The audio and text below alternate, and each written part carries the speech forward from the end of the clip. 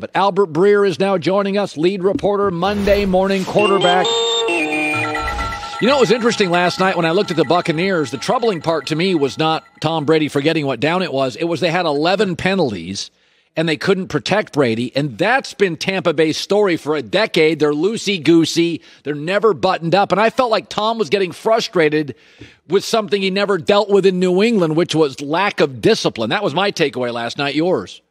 Yeah, and I think you saw that in the opener, too. I mean, it's been masked the last 3 weeks because they won those 3 games. But, you know, in the opener, you saw, miscues on special teams. You saw the defense jumping off sides on a 4th and short. So those existed in the Buccaneers' other loss as well. And, I think that because the margin for error was so much smaller last night with Mike Evans hobbled, with Chris Godwin out, O.J. Howard obviously now out for the season, they have to have a tighter operation right now because the personnel on hand isn't quite as good as it was the last few weeks. And, I'm telling you, Colin, this is something I had my radar up for from the beginning. He's come from a place that is so buttoned up and does things in such a specific way. It was going to frustrate him when he goes somewhere else and he sees how the other 31 live. And so I think that that's part of the growth process here. And I think it's one of the reasons why when I was down there in camp, I was there for a couple of days back in August, why it really was Tom Brady's operation. I think he really felt a need over the summer to take over. And, he hopes that by the end of the year, you'll be able to see the results in a team playing a little bit more disciplined than they did last night. I think the Patriots would have beaten the Chiefs if Cam Newton started. That's how strongly I felt about New England's game plan. And you know what it made me feel like? It made me feel like New England's going to be too good to get one of these top quarterbacks. They're going to win too many games this year. Yep. And they're not going to do as Stidham and Hoyer, I can tell you that. You know what it made me think? Cam Newton's going to get a contract extension for a year or two with New England. I really felt that after watching that game. Am I nuts? No. And I think that they look at him as somebody who could be a future answer for them. If I'm them, I go and try to take care of him now because I think I can get a discount, and I don't want to be put in a position where I've got to franchise tag him. But either way, I think you look at it and say they sign him for 3 or 4 years, Colin, right? You have your answer for right now if you do that. You're avoiding, kind of being one of these teams out in the wilderness looking for one. You don't have to make a massive move up to get a Trey Lance or a Justin Fields.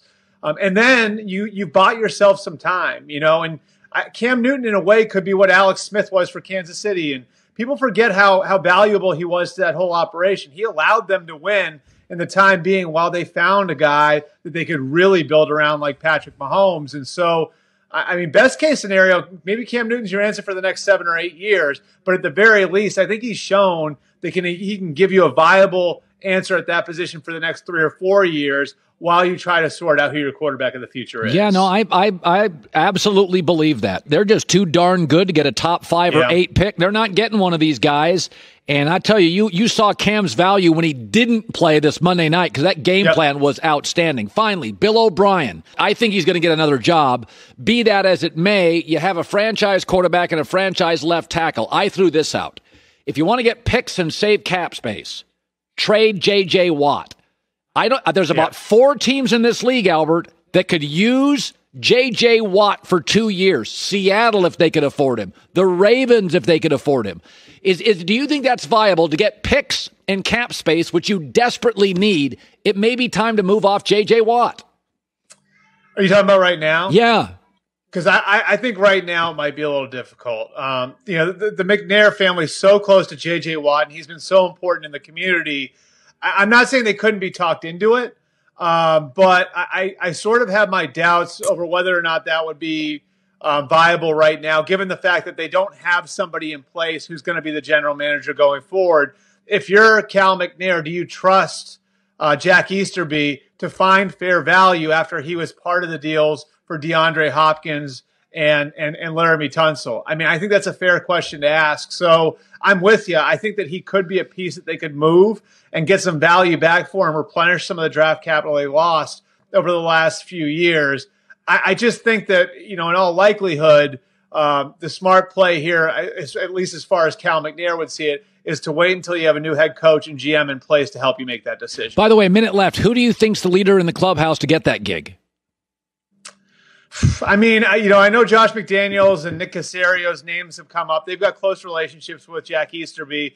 Easterby was actually going to go to Indianapolis with Josh in 2018.